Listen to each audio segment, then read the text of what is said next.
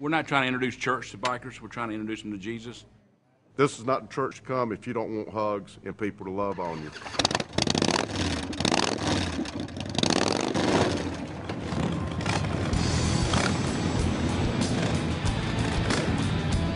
You take biker Bob out there, or Billy that's got hair down to here and tattoos and old gruff, and he gets saved. Now, what do?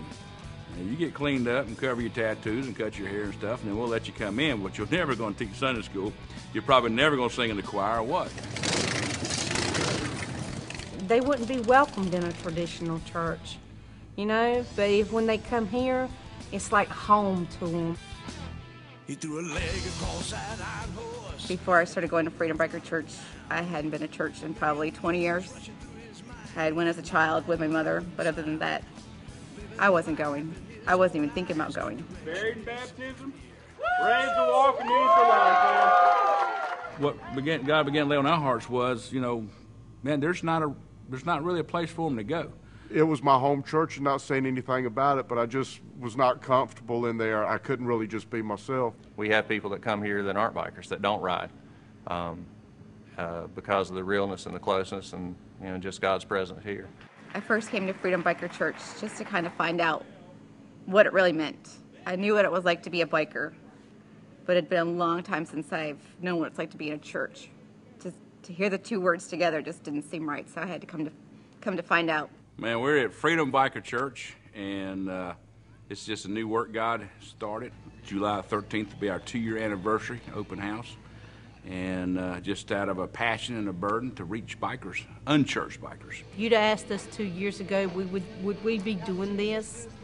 I would have said, "Oh, are you crazy?"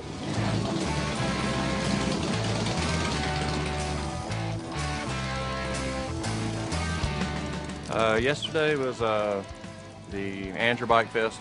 It's an annual event they have. They try to keep it as a family-oriented event, so they had a couple of Christian bands, Second Chance, which a good portion of our praise band here is a part of, played. Used to live my life in the fast lane. I met the devil through whiskey and cocaine, and I danced with the devil till he almost took my life. And Freedom Biker Church set up a booth, just try to, as an outreach to the community, try to introduce people to the church. Our focus and purpose is to be a brotherhood of bikers, you know, that are bound by that faith relationship with Christ. And a lot of people don't associate that with bikers, but they're a real group of people. And once you become in brotherhood with them, there's an outpouring of love and strength that you're not going to get anywhere else. And if you're not real, they'll let you know that you're not real. That's a biker. They'll call you on the carpet in a minute if you're not real with them. And I just want to talk for a few minutes about how to ride free. If you're going to ride free, number one, you have got to have a relationship with God. Buried in baptism, raised to walk in newness of life. To have a God so big and loves us so much that all you got to do is ask, and He'll take you back, and then He'll actually use you, because I'm nothing. But He'll use you and your experiences, hopefully to bring others to Him. And that's awesome, man.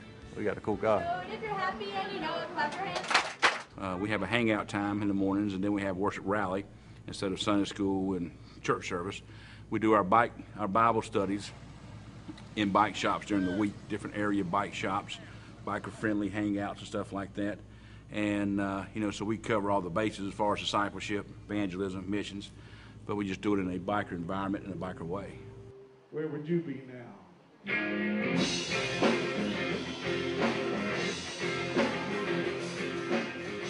This Freedom Biker Church has really changed our lives. It has taught us